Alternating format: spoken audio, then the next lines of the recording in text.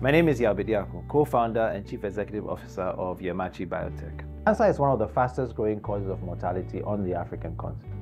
Every year, 700,000 Africans lose their lives thanks to cancer. There is a clear need to develop greater capacity for cancer research on the African continent. At Yemaachi, we're seeking to do just that by building the world's most diverse knowledge base on cancer, with which we are going to develop new tools to diagnose and treat cancer better among African people.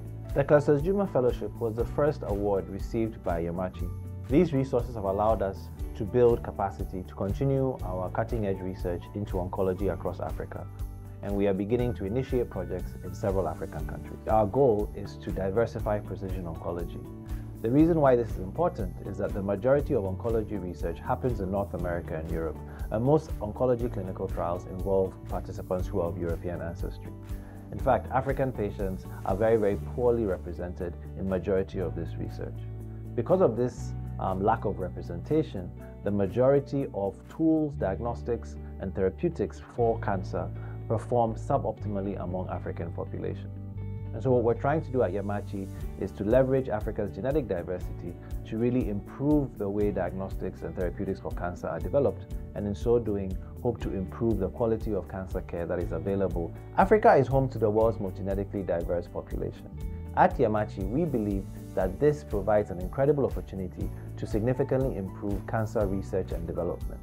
We are leveraging this genetic diversity to develop new diagnostics and therapeutics for cancer that work universally well regardless of a person's ethnic background.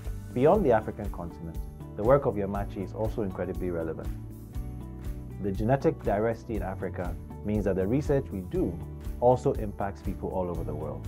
And so in effect, we are working to improve precision oncology and improve outcomes for cancer patients in Africa and all over the world. The work we do is incredibly important for the African continent because despite accounting for 17% of the world's population and 24% of the world's disease burden, less than 3% of global scientific output is attributed to the African continent. If Africa is to solve its own problems, then it needs to build strong, self-sustainable scientific capacity.